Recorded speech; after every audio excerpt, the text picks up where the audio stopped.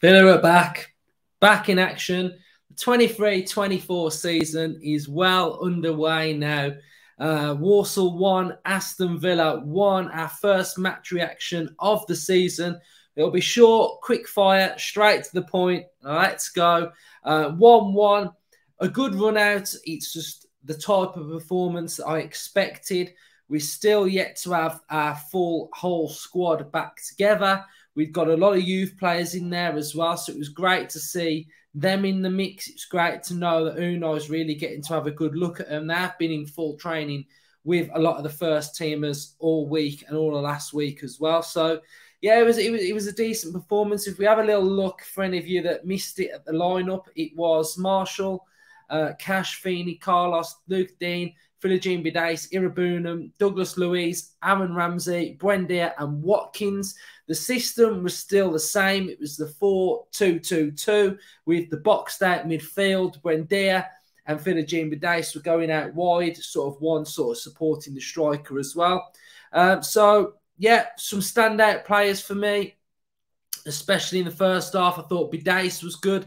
He won the penalty. Irabunum looked strong. He looked powerful. Watkins looks absolutely on it. He looks ripped up. He looks strong. His hold-up play was really good. His speed, his awareness. He looked like the brightest player for Villa, and I think the brightest player on the pitch as well. He looked really, really sharp, did Watkins. So, yeah, first off, we conceded off a corner. Poor goal to concede, really. The ball sort of landed at Feeney's feet, and it just sort of got stuck underneath him, and it fell to a Walsall player, and it was 1-1. Bidace done some really good work to win the penalty. Watkins stepped up and scored the penalty. So that was good for him as well if he's going to be our penalty taker this season.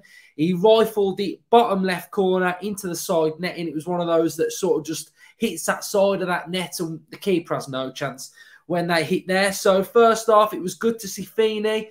I've watched him quite a lot. He looks quite composed, quite calm, as you'd expect from him, because that's his style of play. Played out from the back quite nicely. It felt like it took a bit of a while for us to get into it, and it is the first game. It is the first game back. They're getting minutes into the legs. So, yeah, first half was okay. So second half, Feeney, Irabuna and Ramsey went off to start with. We had Concert, Chambers and Sanson. Sanson had a few pot shots from outside the box. And then we made a whole raft of changes. Our young kids were coming on. So we'd got Kellyman, we'd got Sinisalo, Bogard, Chrisen, Tommy O'Reilly, Caden Young-Patterson and Revan. And out of those, there was some really standout little performances and little cameos. Kellyman, who I've got really, really high hopes for, looked good. He played some really nice touches. Tommy O'Reilly was he's such a good player, Tommy O'Reilly. Absolutely fantastic.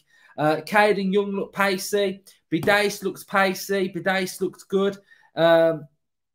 Again, Cash and Luke Dean looked good going forward.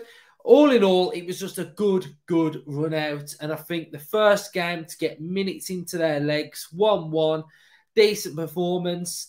Nice to see Carlos back on the pitch as well. So, yeah, it was just a decent game. We did a really good watch-along. We had loads of you in there, so that was really fun to do. So we turn our attention now onto the USA Tour, which is where pre-season for Aston Villa will start ramping up now. The sessions will ramp up. The whole squad will be together. We've got 3 games against Premier League opposition on the 24th at midnight. We've got Newcastle in the Lincoln Financial Field Stadium. We've got Fulham on the 27th at the Exploria Stadium at midnight.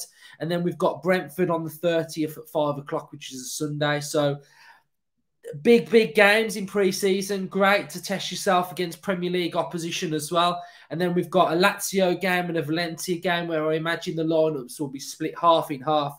Half play there and half play there. So really good to see some of the youth players. Walsall, I thought, played well. I think Walsall's pre-season is a little bit more advanced than ours. And I'd probably say that's the best Walsall performance I've seen for quite some time against Aston Villa as well. So, yeah, the minutes are there. Great to have Villa back.